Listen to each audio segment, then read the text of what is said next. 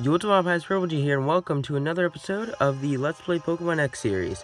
So, in the last episode, we beat Clement in the Lumio City Gym, and now we are here in front of the cafe, the Lysander Cafe, and I didn't mean to walk in, okay, but it didn't trigger anything. Alright, so, yeah, let's go walk on in. We're going to be doing some story things and stuff. Hopefully, we can make our way to the next gym, and things can be great. Over here. Alright, so let's see what we have going on here. Having a conversation about Lysander about Mega Evolution. I'd like to congratulate you. Mega is something that I would like to be able to use. Lysander himself is okay, so nothing really to, you know, the Holocaust was made. Made in Lysander Lab. Alright, so yeah, basic overview, nothing really too special going on here. And alright, so yeah, let's just skip this random talk, this little rant, a little ramble that he kinda does right here. It's not really too important. Okay, he's talking about ultimate weapons now, and we just got a King's Rock, alright? Well, we have no Slowbro to use that for a Slowking, and yeah, I guess you can throw it for flinching if you want to use, like, fling sets, but, you know, that is not what we're doing. Alright, so let's see. Cinder looking at things, not necessarily the truth. What's truly important, you spend time with others. Okay, so, no, not telling us where to go, but I'm pretty sure it is kind of self-explanatory about where we need to go. Holoclip perceived. Alright, so I think we're going to get to know where to go from here. Let's see, have you seen? Trying to let you know we're all going to be meeting by Route 14. Please come and join us. Alright, so Route 14. So that is the way we have to head. Thank you for the convenience. Trevor, at least you came in you finally came in use after some time. Because, you know, Trevor was just kind of there. He just kind of say, let's have my own kind of battle where we compare Pokedexes. Just not even a battle. Alright, so North Boulevard. Let's go ahead and see if we can find Route 14. Is this it? Yep, here it is. Alright, so that was pretty easy. Alright, so... okay, so let's go. That guy used to be blocking the way, probably because of the power outage. Yeah, this is it. Alright, this is the one with the creepy aesthetic to it. Alright, you arrived very quickly. Alright, so let's see, are we doing a trainer battle? Oh, hi, we're just comparing up, I won, of course. Oh, of course you did. Alright, and then let's see how many Pokedex I can do. We'll compare the mountain Pokedexes. I might have won, but I didn't lose either. In other words, a tie. Okay, really? Okay, we're doing a battle. Okay, that came out of nowhere. That was the, that just came out of nowhere. Alright, so we're trained by Pokemon Trainer Serena. She has 3 Pokemon. You really should have more Pokemon. Like, that's one of the things that kind of made these games really easy. Is that, you know, the trainers don't have too many Pokemon in the first place. They have things like this. They're still carrying around, like, 3 Pokemon. Like, come on. Like, come on. You have to have at least something else. Alright, so Lucario Knight is going to react to the Mega Ring. And we are going to be able to Mega Evolve. Alright, so there we go. Lucario is now Mega Evolved. And we are going to hopefully get this Meowstic defeated and be... it's just going to be destroyed into 5,000 different pieces. Alright, so Bone Rush. This should be an easy... okay, never mind. Alright, so yeah, as we just wait for these animations to slowly go by. That was something that was really weird about these games, is that the animations just became slow for whatever reason. Because, like, especially like in the predecessors of Black and White 2 and Black and White, the animations were fast. They just went by fast. Just Fury Swipes, or like any other move that hit more than once, it could just be over with. It wouldn't take like 18 years in order to get through it. Alright, well, we have a Chestnut. Let's go into Talonflame. Talonflame should be able to easily take care of this thing with no hesitation. No problem. Alright, so, yep. And then Chestnut is going to be like 37. Alright, we're over leveled. And that's actually not even our fault. It's actually the game's fault. So, let's go ahead and use Peck. This should be a 2-hit KO because, you know, it is Peck. It's nothing like Brave Bird. It's just Peck still. It is quadruple reflective, but it is, as I said before, it is just Peck.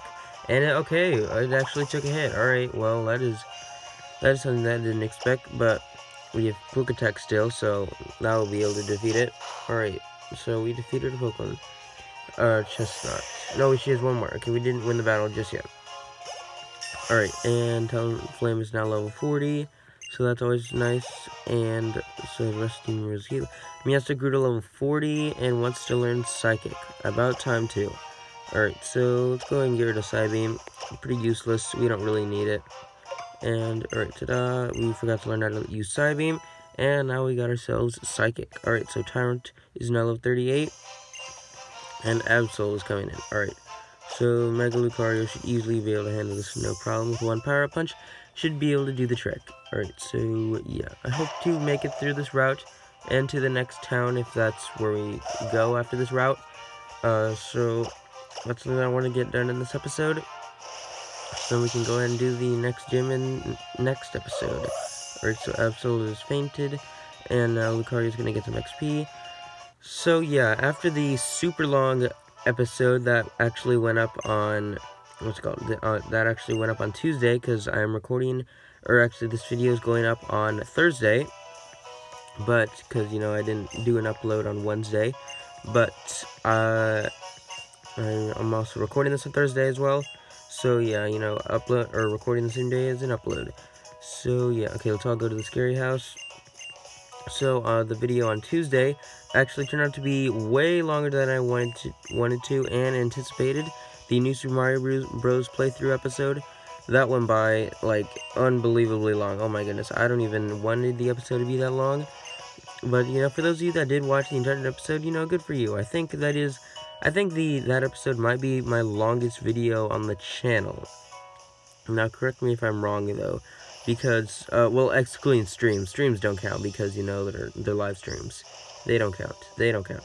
But, like, in terms of an actual video, I think that is the longest. Alright, so, okay, we're gonna run into things that are gonna be found in the swamp. Probably, like, Palpitoads and Quagsires and Crogunks. Things of that nature.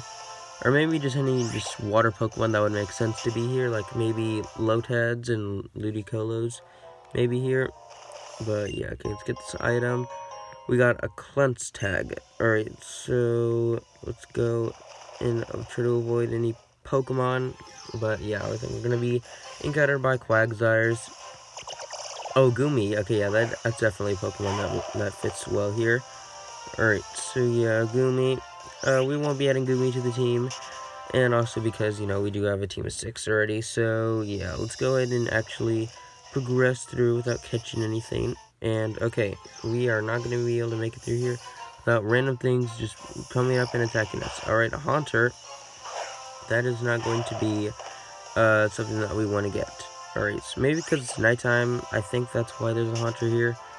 Alright, but yeah, I just want to get through this quickly with no, like, major events going on. Oh, come on. You stupid trainers and you stupid Pokemon. It's ridiculous. Alright, a Shelmet. Alright, that's interesting. That's Pokemon that you gotta trade with a Carablast in order to evolve. That is something super interesting, that there is a Shelmet there. Alright, so let's go. No! Stupid hole! Why is there a hole there? What? That is so stupid. I didn't want to battle you. I didn't want to battle you, Pokemon Trainer Melina. I did not want to battle you, but you have an Arbok. Alright, Lucario should be able to do the job. Do we want to Mega Evolve? Okay, yeah, we definitely do want to now. Alright, and then Bone Rush. Alright, Lucario and I, we'll get the shorter cutscene of this, and then we should be fine and dandy. Alright, so Lucario should be able to easily take this thing down with a couple Bone Rushes. Okay, if we have to hit 4 times, I think. Yeah. Oh, no, 3. Okay, we got a critical hit. Alright, that's nice. Alright. So Lucario's gonna get some XP. Not quite level 41 or 42 just yet. But Pyro is gonna be sent in. You know, we'll go into Greninja because it does get the rain boost for its moves and whatnot. Alright, so yeah, Greninja's gonna be sent out. And then Pyroar is going to be sent out as well. It's a female Pyroar, because it does not have a full mane. But yeah, alright, so I think Water Shuriken should be able to do the trick. Especially because we do have the rain boost instead of 4. Oh no. Okay, we have to hit more than... Okay, one more time. Are you kidding me? That is so stupid. Just at least one more time. That's all we really needed. I'm not really too sure why we're using Fire Fang in the rain on a water type. But, you know, I'm just gonna let you do your thing, and I'll continue to use my priority water shuriken. You know, that critical hit would have mattered last time. At least then you could have hit twice, and then I still would have been able to kill. At least I think so. Alright, Aura Sphere. Okay, that's something new. I don't think we'll need Metal Sound. I know that Aura Sphere is a special move, but, you know, it is, you know, might as well learn it for, you know, physically defensive things. And I was about to say Blissey, but no, Blissey is not the physical defense. It is a special defense and very HP. A very HP-based Pokemon. Because, you know, if you hit it with the defense physical move, then, you know, it's not going to be able to protect itself from that. But, yeah, it is the other way around. Okay, I don't even know what I'm getting at. Alright, let's just go on. Hey, I'm just going to dodge this trainer without being stuck in this. What? Why are there holes everywhere where I have to battle these stupid trainers? I don't want to battle your Pokemon trainer, whatever this guy's name is. Nash. What kind of name is Nash? And he has a Gumi. Great. Alright, that's going to be enjoyable. Alright, Lucario, can you just, you know, be a little bit of assistance and, you know, just bone rush this thing to death so we don't have to try to stall out the battle any longer than I want to, because I want to keep it nice and short, especially after the long episode. Not yesterday, on Tuesday. Okay, come on, please, one more bone rush. Are you kidding me? And then it's going to use Muddy Water. Okay, great. We just can't seem to get enough hits. We cannot seem to get enough hits in order to kill Pokemon. We always get one off, and then we have to waste more PP doing this. There we go. Just hit it one time, just because it didn't hit it more than once the last time. Alright, so Greninja's gonna grow to level 42, and that is Pokemon Ranger Nash defeated. Yeah, no one really cares about your incredible power that awakened inside you. Alright, so yeah, let's go. Alright, let's just go. What? Where did you come from? I didn't even see you. I guess that's a point. Okay, so Hex Maniac. And Nina, I don't even know how to pronounce that. You have a very weird name because you are Hex Maniac. At least that's what I think. Alright, so it started to rain, we already know that. And let's go ahead and use Bone Rush. Should he be easily kill it? Because Litwick is part Fire type. So a Bone Rush should be able to easily take this thing down with no problems. And there we go, 2 hits. Alright, there we go. And then what is her next Pokemon going to be? Actually, don't be a Haunter because I can't hit it with ground type moves. Just because of the fact that, you know, it is... Okay, and of course it's going to be a Haunter. Because it does Levitate, so he cannot hit it. Going to Meowstic. Meowstic will be able to use Psychic, and then this thing should go down with ease. Alright, so Meowstic are male Meowstic, not female. And oh my gosh, these Pokemon are so underleveled. Level 34, are you kidding me? Alright, instantly taken down. No problem, no hesitation, no really anything. Alright, so we are getting some XP. Venusaur grew to level 40. And that is... Oh, whoa, she's mad. Okay, I lost. Yeah, you did lose. If you didn't already see that you had 2 Pokemon, one of them being a Haunter, and not a fully evolved Gengar. Alright, okay, yeah, I'm not even gonna try with this. Alright, okay, just get out of my way, and let's try to follow him. Okay. Please tell me that he does not move when we're in a Pokemon battle. Because I do not want to battle this random guy that I don't care about, and don't really want to, like, do anything involving him. I just want to, you know, make my way to this, to the, not the strange house, this creepy house, or whatever it's called. But yeah, it's right over here, right? Yeah, here it is. Come on, this way. Okay, yeah, here it is. Alright, so, yeah, let's go on in. So this house, it is a scary house, isn't it? I guess we should go inside. Alright. Well, you're gonna go inside. Are you all serious? Serena's off spending time with the Pokemon, so I guess we'll just have to go inside and see if the room is true by ourselves.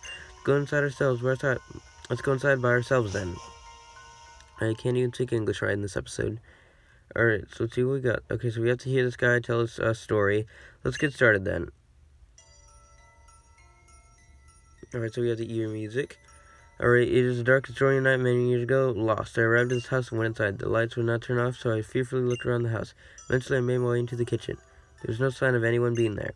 I found the fridge, and when I opened it, a faint light leaked out. I could finally make out my surroundings. Then I saw a faint outline of a man huddling in the corner of the room. I tried to tell him that I was lost and I was hoping he'd let me stay till the morning. But when I approached him, the man suddenly screamed, "Stay back." I apologized, continued to plead my case. "Please, can you help me?" "I'm not talking to you," he shouted. When I looked at the man in surprise when I did this, the man asked me, "Can't you see them behind you?" A horde of faceless men. And that really actually kind of fits. Now then, since I told you a wonderful story that I was telling you, would you be so kind as to tip me? If you don't, well, you might see something really scary. Charging us? No, we're not giving you a tip. Let's get out of here. Alright, so yeah, that did work with the overall aesthetic of, it being October and being like Halloween-ish a little bit. Alright, so I guess it really was a scary house in a way. Well, I guess, getting camping, like, was kind of camping, I guess. We usually tell scary stories by the campfire. Having enough in dark places, scary things, rather rehearse my dances. See you all later. Alright. So, yeah, alright, so let's go to the next town with none of this nonsense. Alright, so yeah, let's go leave. Oh, yay, super scary story. I am so scared right now, as you can clearly tell in this very monotone episode. This episode has been really monotone. It just kind of seemed lackluster, because we weren't really doing too much. But anyway, I hope you guys did enjoy this episode. If you did enjoy, then feel free to leave a like and maybe even a comment. And if you really want to, you could even subscribe to be notified of when future episodes of this series comes out. So yeah, in the next episode, we'll hopefully be doing Lavare, or Lavare City. I'm pretty sure it is Lavare. But anyway, that is enough for me. Alright, so I'll see you in the next video. Peace, bye.